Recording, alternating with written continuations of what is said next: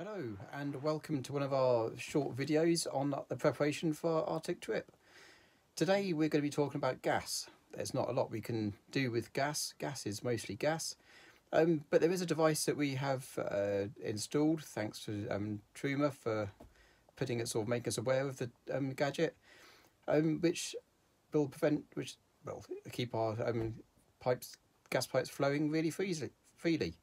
Let's pop outside and go and have a look.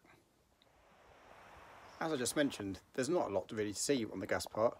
However, we do have a Swedish gas bottle which looks very much like a safe fill. Safe fill is in the caravan at the moment, but this is what a Swedish gas bottle looks like. Very much the same. We've got some gas left in this bottle which will see us through to Sweden for when we can exchange it for a refill. So that'll keep us going all the way up through Sweden. When we get into Finland, just before, we'll probably swap the bottle again for a new one, just so we're not having to find a Finnish gas bottle, because there'll be a different system again. We do, however, have a device called see this cable coming out the top there?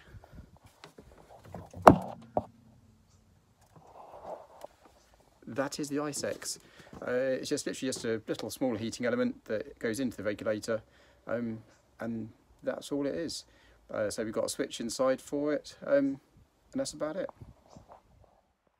See, I said there's not a lot to see. Thanks very much for watching.